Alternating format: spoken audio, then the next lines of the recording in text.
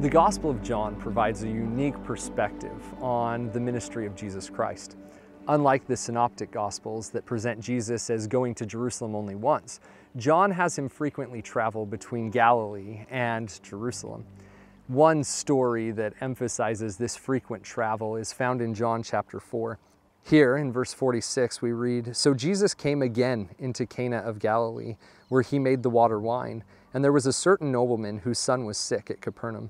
When he heard that Jesus was come out of Judea into Galilee, he went unto him and besought him that he would come down and heal his son, for he was at a point of death."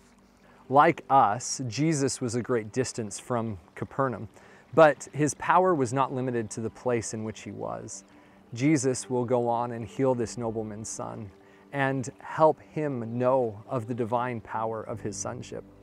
As I think of this story and think of the times of my life when I have felt distance from the Savior, I take comfort in knowing that no matter where I may feel in relation to the Savior, He can reach out and heal me.